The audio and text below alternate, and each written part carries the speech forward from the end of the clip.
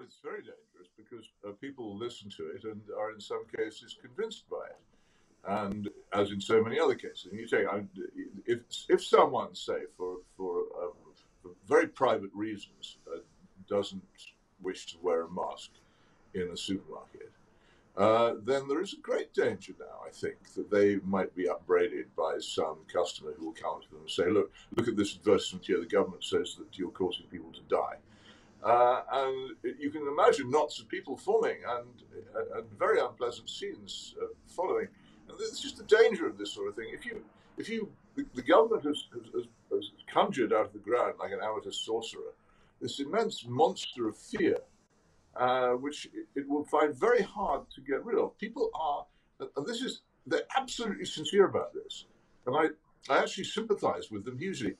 I'm fortunate in both my education and my experience. I'm quite hard to influence, but other people believe very much what they're told by authority, and it's reasonable for them to assume that it's justified.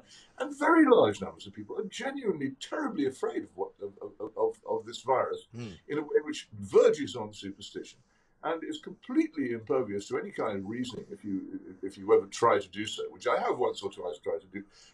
And I love arguing.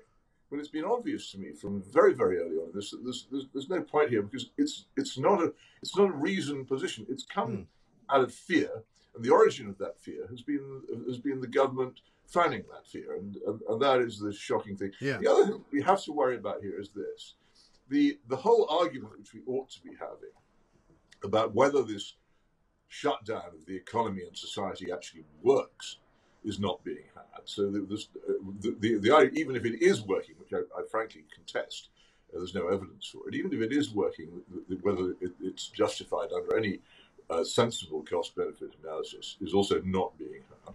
The only argument that's being had is over whether people should be really, really frightened and over whether people like you and me should shut up. And that's been the great change probably over the past couple of weeks. Yes.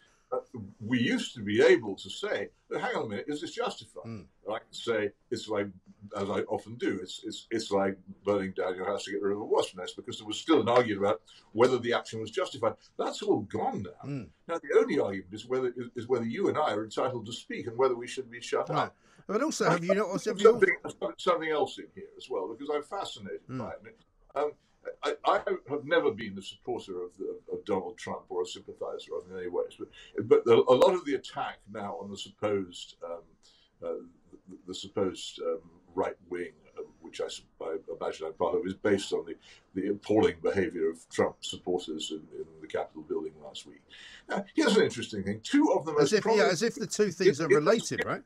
Yeah, two of the most prominent figures in this country who have been arguing strongly for shutting down the economy at the beginning of the Trump era were very strong supporters of him and were prepared to be seen with him and make a lot of them. And those two, and I'll say them here, is Michael Gove, the cabinet minister who I think has been arguing most fervently for shutdown, and Piers Morgan, who is the monarch of Good Morning Britain. And their associations with Donald Trump, whatever they may say about him now, seem to me to show an absence of judgment. If we're going to be attacked as a kind of collateral damage for the revolting behavior of the people storming at the Capitol building, then shouldn't people also be saying, hang on a minute, these prominent supporters of lockdown were themselves strongly associated with a very, very serious political misjudgment not all that long ago. Should we be taking their judgment seriously now? Well, that's a very good point. Funnily enough, I had Piers Morgan in the studio here just before the end of last year. We will make America great again.